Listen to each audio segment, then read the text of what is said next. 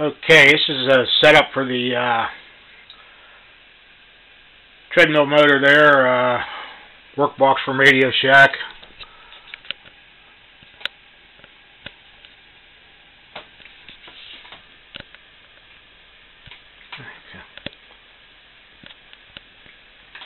Oh, must have been zoomed out all the way.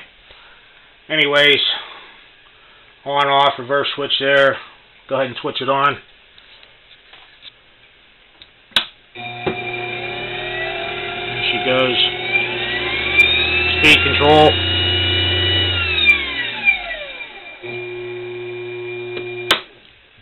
Always turn the power off before you reverse your directions. What's nice about this, you can start it,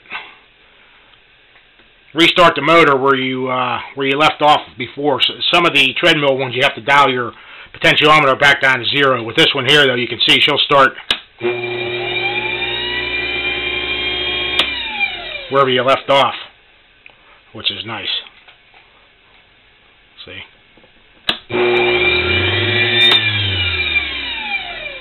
I don't like running it that fast, but anyways, that's not the motor there that's going to be for the lathe. That's the one. That's just another one I have for testing.